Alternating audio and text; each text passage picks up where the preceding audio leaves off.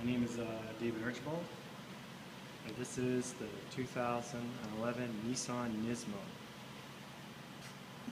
I've done something really cool. I've added a reflector tape on the inside of the 19-inch Ray wheels, and I put paint on it that changes colors to give it that hot look for if you want to go to car shows or competitions. It just makes it look really, really cool, especially at night. Like, really cool. So it's not really changing that much color, but when you see it, it's amazing, especially at different angles. So if you're going to do something cool to your wheels, I recommend this. It's called the Nismo.